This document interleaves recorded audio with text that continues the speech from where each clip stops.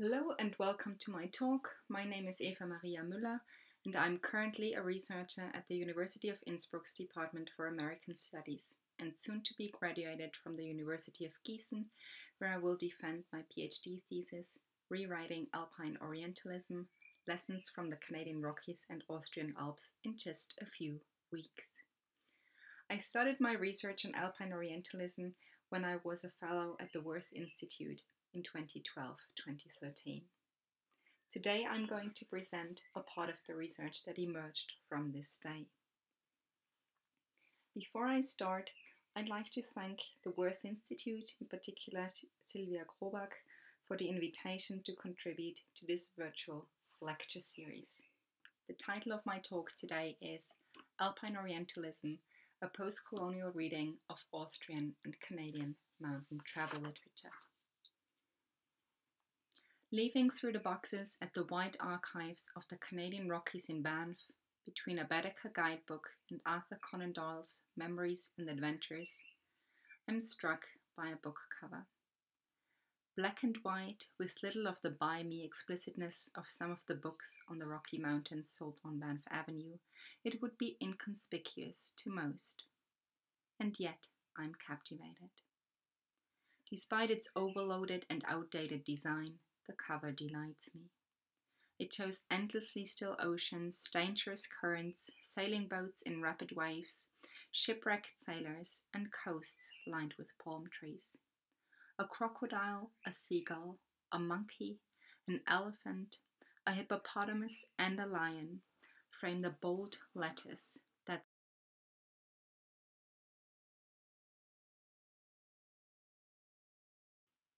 over the Rocky Mountains. The bold-faced conflict presented by the illustrations of Far Eastern and African fauna on the cover of a book that claims to be about the Rockies plainly revealed to me the necessity of analyzing mountain travel through the conceptual framework of Orientalism. Orientalist discourse likely seems to many out of place in the Alpine world. But when lions and hippopotamuses roam the Rockies on book covers, and ample reference to Orientalism is found in mountain travel writing, one has no other choice than to undertake a post-colonial reading. Like tourism itself, Orientalist discourse neither stops at mountain ranges nor freezes at cold temperatures, and scholarly analysis of mountain travel must at last account for its Oriental legacies and consider post-colonial theory an instrument in its analytical toolbox. Decorating a fictional travel account of a journey to the Rockies with the imagery generally employed for Oriental exploration is more than a shrewd marketing gag by the 19th century London publishing house Nisbet & Co. Although the publisher used the imagery of Orientalism to advertise their entire Ballantine series, in which this title appears, such imagery creates a certain system of meaning surrounding mountains and supports it in gaining status of truth. In a longer version of this paper, I propose a concept catalogue of 6 key concepts effective in this apparatus of information gathering, of knowing the Alpine other. Today, however, I will focus only on the concept of the Orient. As we move along, I need to stress that Alpine Orientalism, like its Sadian father, embraces several different kinds of othering. It shows itself in moments in which travel writers or publishers follow the Western tradition of using Oriental imagery as well as in instances in which writers resort to the familiar imagery of Orientalist discourse for the lack of more accurate ones. In this paper, I will take up Edward Said and Michel Foucault, treating Alpine Orientalism sometimes as the general domain of various instances of othering, sometimes as individualizable and individual structures within discourse, and sometimes as regulated practice. To speak of Alpine Orientalism, therefore, is to speak about fractured, discontinuous, contradictory assumptions that participate in the othering of mountains in different combinations and at different times. I use discourse to refer to the wider dynamic of Alpine Orientalism, and concept to refer to the individual strains this Alpine Orientalism embraces. In other words, the study of Alpine Orientalism and the Alpine Orient brings together critical colonial discourse and concept-based research. As a work of theory, it takes from Zaid's Orientalism 6 chief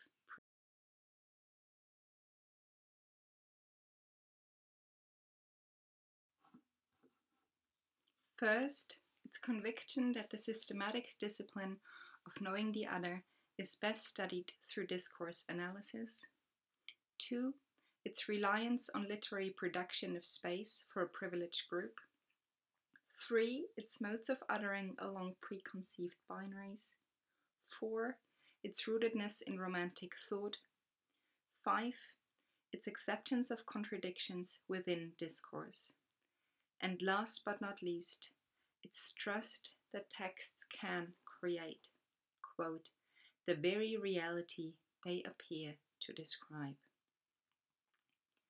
As a work interested in the concepts within Alpine Orientalist discourse, this study takes from Mieke Baal's work on traveling concepts a liberated engagement with critical terminology that abandons any obsession with proper usage of terms, equipping them with a readiness to travel between disciplines, historical periods, and geographical locations. In keeping with Baal and Zaid, who argues elsewhere that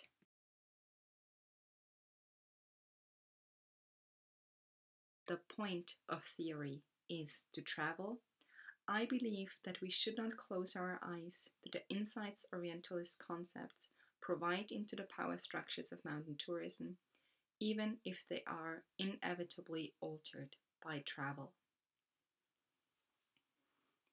As this paper inquires into the Orient as a powerful cultural category, it maps its conceptual relocation from hot, low altitude and extra-European regions to cold, high altitude and also intra-European places.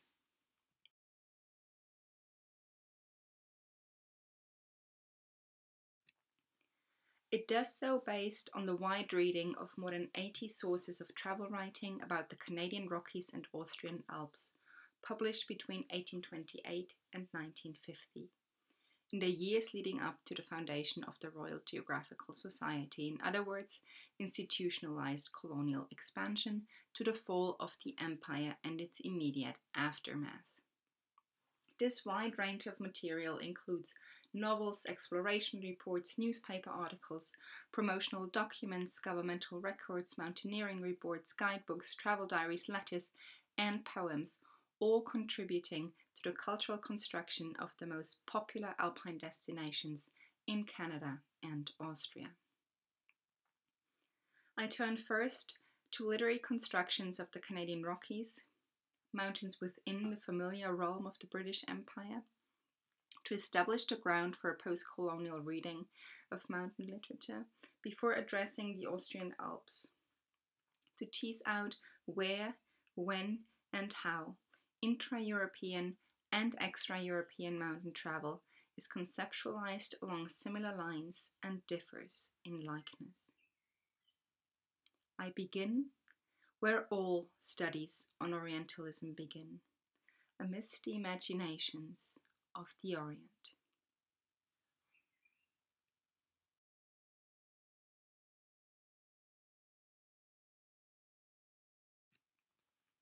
Ashcroft, Griffith, and Tiffin argued famously that European exploration to other parts of the globe began via land routes to the east.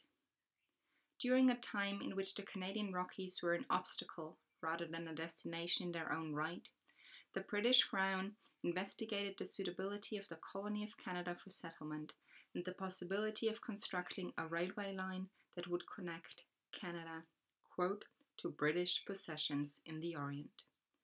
The position of the Canadian railway lines in connecting east and west, in nation building and mountain tourism is a research project unto itself, but a CPR map published in Arthur P. Coleman's The Canadian Rockies reveals with astonishing clarity how the world-famous tourist train placed the Rockies straight onto the tracks leading to the Orient.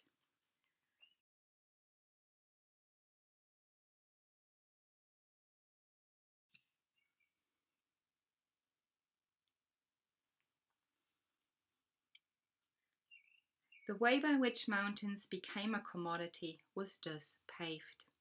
The CPR saw Canadian land as a chain of opportunities for enrichment. From the commercial centre by the sportsman region and mineral belt to the granary of the world, the national railway line linked Great Britain and Europe to the Orient, and the Rockies were the last stop before this British treasure trove. Apart from a geographic orientation fostered by trade, the Alpine Orient is an aesthetic project and a colourful European invention in the Sadian sense. This means that the literatures creating meaning systems about mountains in the 19th and 20th centuries emphasized some of the exotic sublimity of late 18th century paintings, most often through reference to Oriental colours. In the Rockies of Canada, Walter Wilcox, for instance, draws a direct comparison to the colours of the Orient during his explorations in Consolation Valley.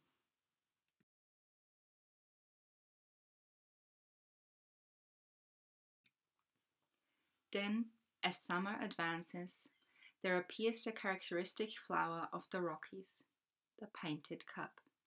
It is like a tuft of leaves dipped in the richest dyes of the Orient. In this quote, the legacy of the picturesque merges with that of the Orient when the plant, also known as Indian paintbrush, is dipped into the very colours that soothe the eye of Western travellers. Mabel B. Williams alludes to a painting of the Orient in the 1928 brochure of Jasper Park as she describes Pyramid Mountain.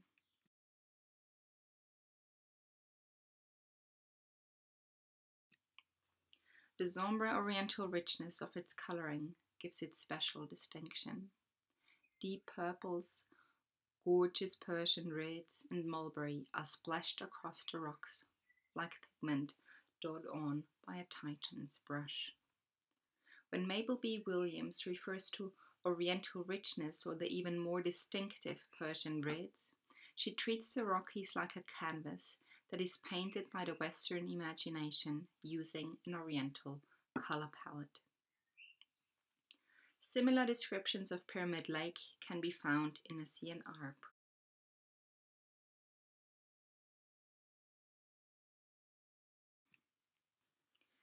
The unusual coloring of the strata, dark, slag-like rock, splashed and banded with old red, maroon and tawny yellow, gives the peak something of the richness of an oriental tapestry. And when towards evening the purple shadows gathered about its base, and the whole is reflected in the peacock waters of Pyramid Lake at its feet, the scene is beautiful beyond description.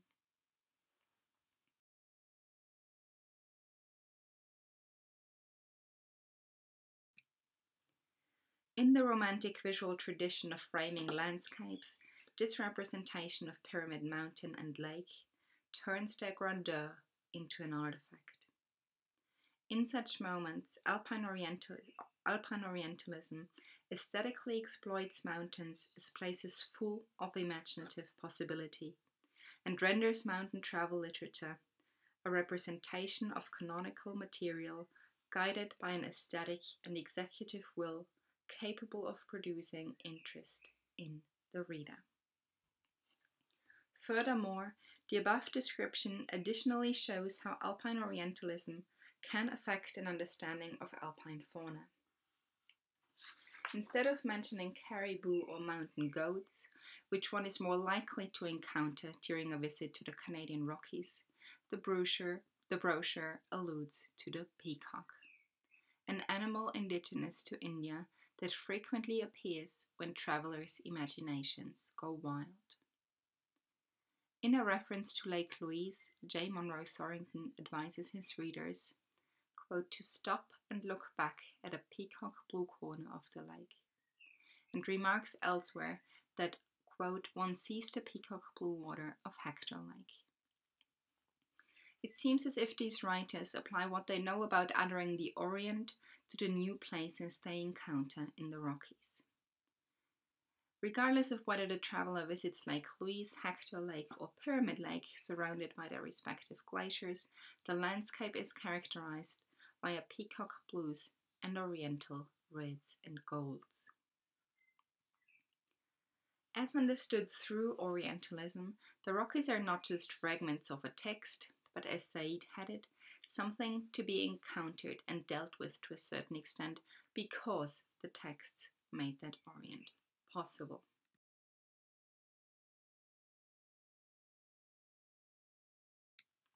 Such an Orient was silent, available to Europe for the realization of projects that involved but were never directly responsible to the native inhabitants. A prominent example of one of these projects is Banff Zoo, which introduced 2 ring-tailed monkeys as well as 1 pair of peacocks in 1913.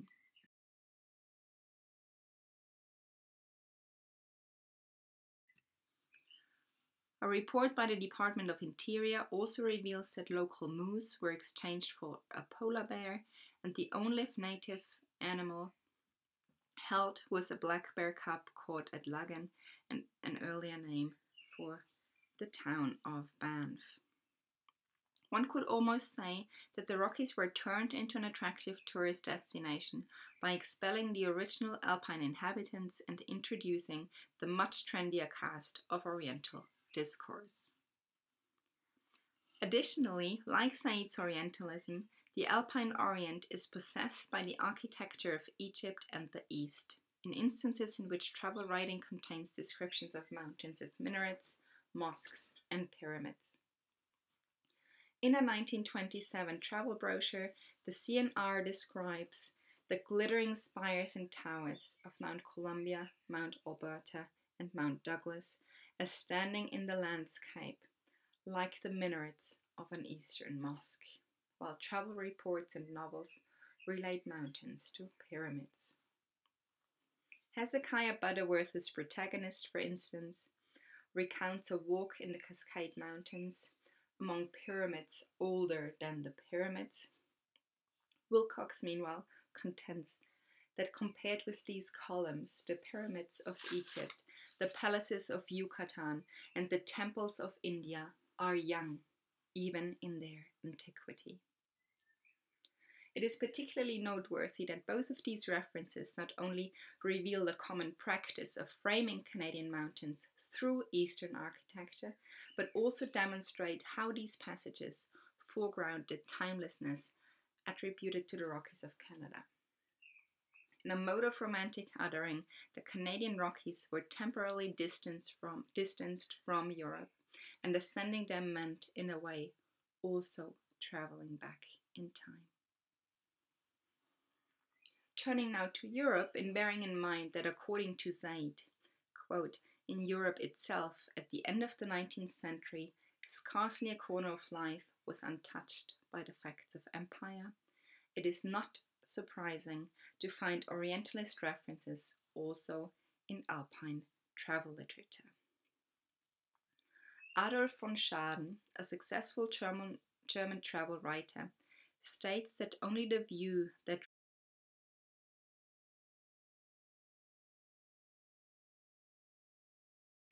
is spread out like a colorful carpet could compensate for the hard climb up the Venediger.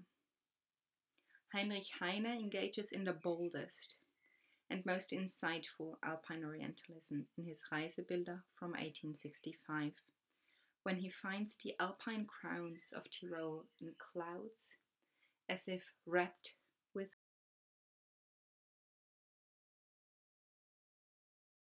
grey turbans.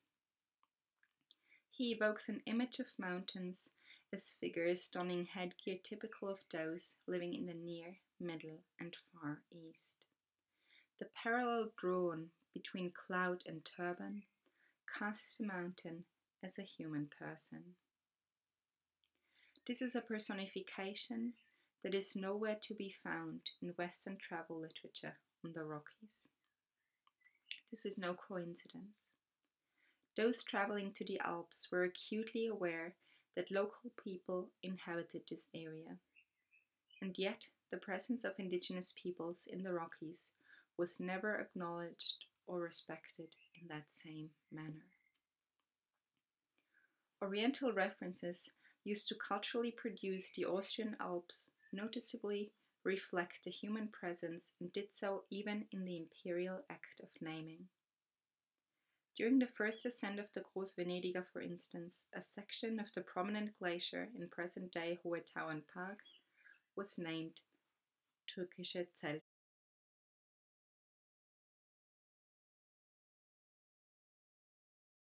Turkish Tent City.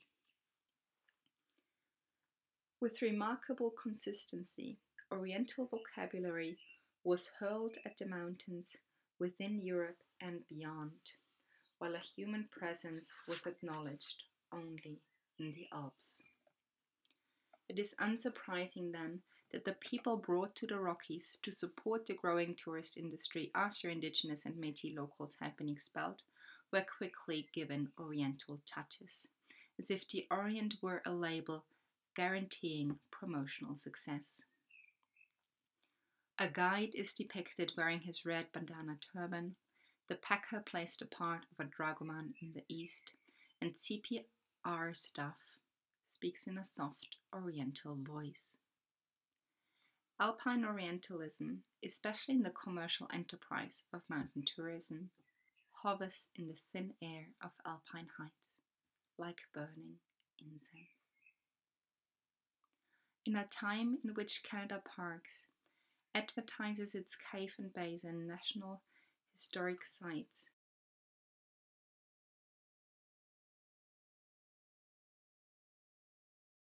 as some fantastic dream from a tale of the Arabian Nights, and in a time in which hundreds of magic carpets take young skiers up the mountains and instill into them the feeling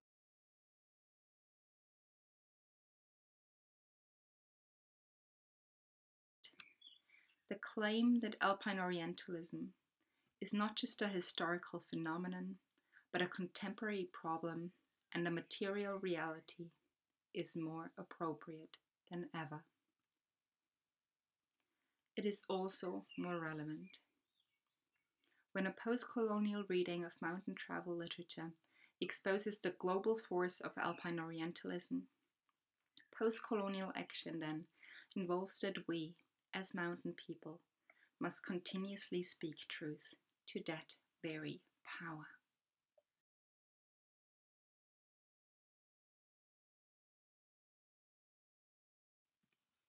Thank you.